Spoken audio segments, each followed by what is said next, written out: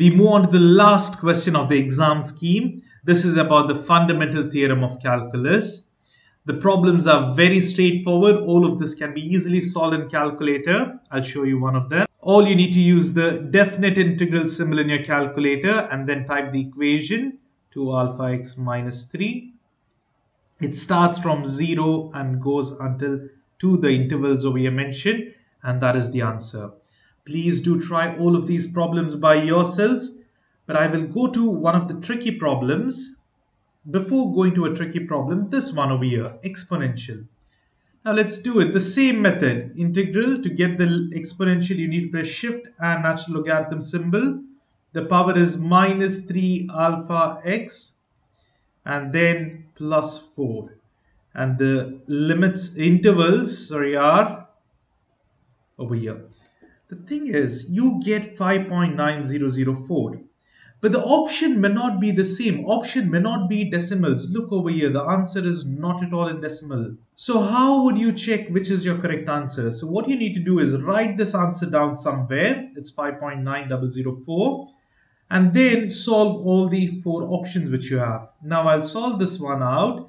It's minus 2 by e to the power 3 plus 6. So when I press SD over here, or when I just press equal to over here, I'm getting the same answer when I solve this. So this is the correct option. So only one option matches with the answer. All the others will be wrong. So that is how you do it. Even over here, the same method, you will get in decimal form. You need to simplify all the options and then check which is the correct answer. Now coming to this trigonometric function. Remember, if your calculator is not in the radian mode, by pressing shift, mode and 4, you won't be able to solve these. So please get them in the radian mode, and now you can type it out as it is. This one is simple and straightforward. If you type it properly, you will get the answer, no problem, but I'll do this one. Now here, you don't have cosecant, cotangent. Let's write 3 into. What do you write? We write reciprocal. What is cosecant equal to? It's 1 by sine. So I write, use the fraction symbol, 1 divided by sine alpha x over here and close the bracket. Multiplied with cotangent, that is reciprocal of tan, 1 by tan and alpha x, close the bracket. And what are the limits? It's pi by 4, use the fraction symbol first, shift and pi. Divided by 4 and you go up over here, it's again pi divided by 2. Now, when you press equal to, you're getting an error. The problem is we are using reciprocal identities. If at all these identities become 0 or undefined, you won't get the answer because we don't have an option to directly put cosecant or cotangent or secant values. So what you can do is, a simple trick to avoid everything, is just multiply these by 0.999. Now I know why this has become undefined because of pi by 2. If I multiply just 0.99 to pi by 2, it's enough. But still, to be on the safer side, I'll just multiply many 0.99s to these intervals.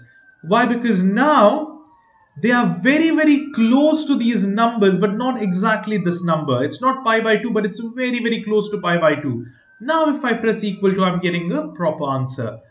You won't get this exactly in your answers. You need to solve all the options. So it's 1.2426. Here let's simplify all the options. That's 3 minus 3 plus 3 root 2. And the answer we get matches what we got. See, more than 4 decimal places match. So that is the correct answer. So always remember, in order to avoid any math error with the reciprocal identities, just multiply the intervals by 0.999. Same thing over here. I'll do this one. I've typed this given equation as it is, but the secant is not defined in the calculator. So I've written 1 by cosine x square. Squared outside.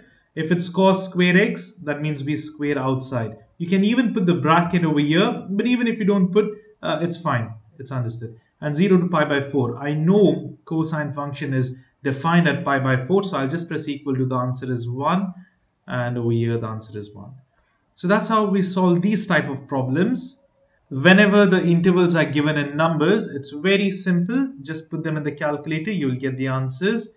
Even over here, it's very straightforward. Instead of x, we have t, but still the answers are just numbers. Here you need to solve all of the four options and match with your answer. For these type of problems, what you do is first simplify if you can. Sine square x plus cos square x is 1. This is the Pythagorean identity. Just simplify it. And now we have 0 to 1. First, let's integrate and then apply the limit. Integration of 1 is basically x. That's it. Now you need to apply the upper limit, t, minus the lower limit.